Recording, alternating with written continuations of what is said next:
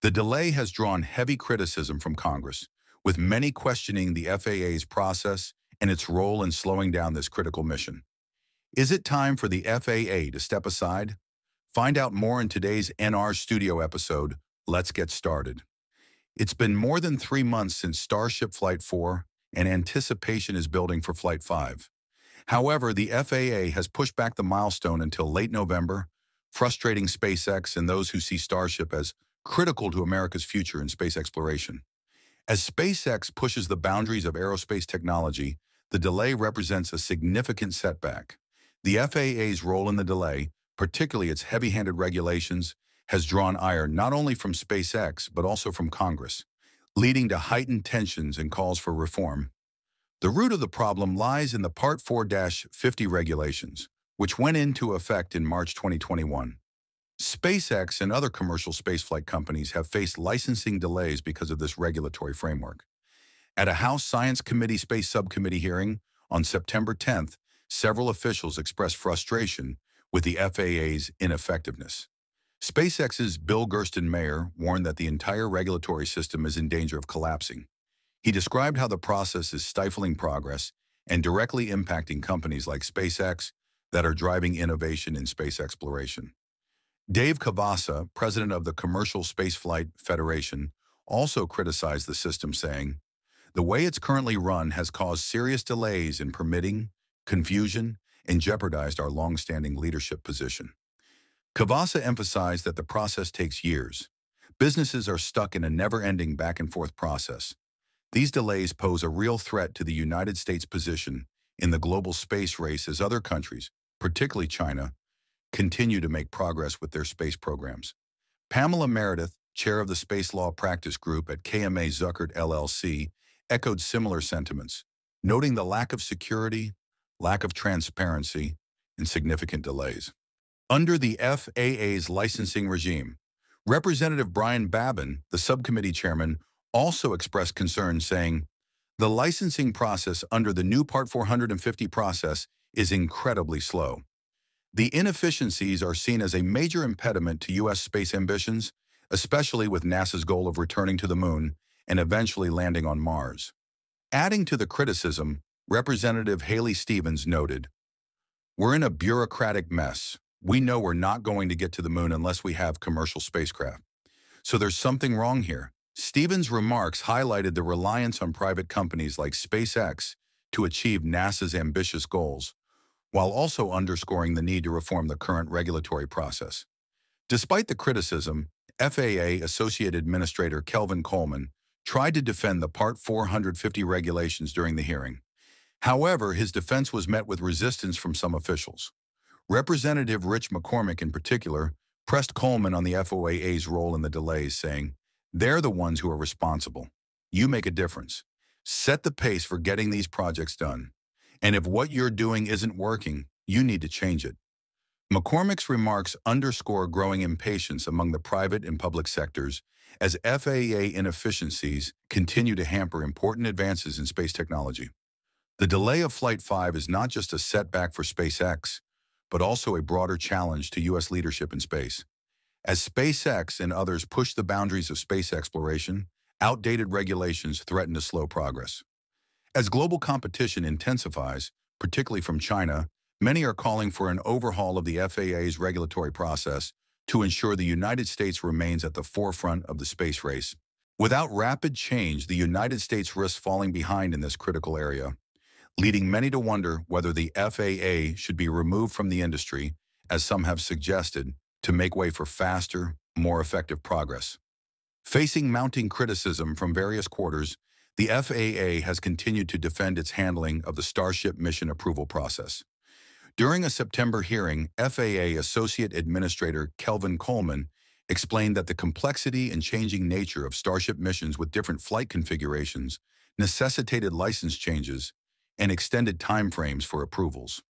The FAA has also previously cited SpaceX's frequent Falcon 9 launches as a factor, saying it lacks the staff to process all the necessary licenses, including those for Starship. To address the issue, Coleman said the FAA has developed new tools and expects additional funding to expand its permit review staff. He also mentioned plans to create an aerospace regulatory committee known as SPARC. After this fall's push to streamline the Part 450 regulatory process, the FAA reiterated its position on licensing at the U.S. Chamber of Commerce's Global Aerospace Committee on September 11th. Dan Murray, Executive Director of Operational Safety for the FAA's Office of Commercial Space Transportation, said, "We work very well with SpaceX. We have a very robust dialogue with them. They get the majority of our resources because they do the majority of the operations." Murray also said the Starship 5 flight schedule is largely driven by the choices the company makes, adding that the flight review process is more complex because it covers a broader area than previous missions. This echoes Coleman's previous statements about licensing changes. The current delays are reminiscent of what SpaceX faced a year ago after Flight 1. At that time, the FAA, along with the U.S. Fish and Wildlife Service, delayed Flight 2 until November 2023, a decision that drew criticism from some government officials. While some changes have been made to address these issues, the FAA's regulatory approach appears to remain unchanged. The FAA's troubling explanation highlights several weaknesses in the system. If the delays were due to staffing shortages, why weren't previous flights similarly impacted? Especially when there was no accident investigation required for this theft. Given the high rate of Falcon 9 launches, the FAA seems to understand that it is struggling to manage rapid technological developments. Furthermore, the modified license argument suggests a resistance to change, which is at odds with SpaceX's vision of continuous progress. Musk has spoken about the negative impact of these delays, not just on SpaceX, but on the American aerospace industry as a whole. Musk stressed that the slow approval process is hampering technological progress, saying that unless there is significant government reform, laws and regulations will continue to get worse every year until every major enterprise, from high-speed rail to multicultural living, is effectively illegal.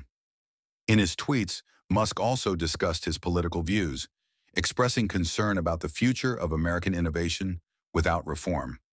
While his comments on political figures like Trump and Kamala Harris may have drawn some opposition, Musk's conclusion is clear.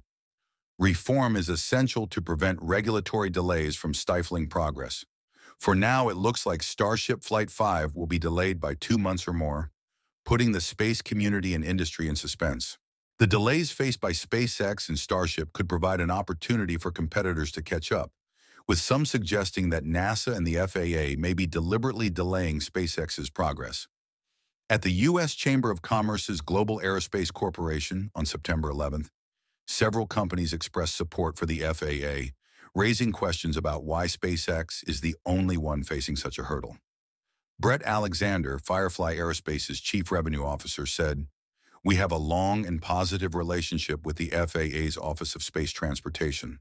There are no major concerns about the regulations themselves or how they are enforced." Lars Hoffman, Blue Origin's vice president of government sales, said, "It's been a very productive and constructive relationship and dialogue on the New Glenn approval process. This support from other companies makes SpaceX an exception as it continues to face obstacles in its Starship deployment." This has led to speculation that the FAA and NASA are deliberately delaying Starship so that competitors like Blue Origin can launch first. Blue Origin's New Glenn launch was originally scheduled for December, but its second flight with a Blue Ring payload has now been pushed back to November, while Starship Flight 5 has been delayed. The first landing would undoubtedly give Blue Origin a leg up in its rivalry with SpaceX. Looking ahead to November, the Starship New Glenn battle could be a defining moment, though both companies have their strengths. Many believe Starship will win. If SpaceX succeeds, it would be a major blow to Blue Origin and any agencies that support them.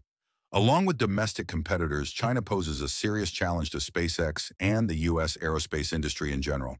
These concerns were raised at the September 10th hearing, where Representative Brian Babin warned, "I fear that if this happens, the Communist Party will be launching taikonauts to the moon, while American industry is still tied to bureaucracy on Earth."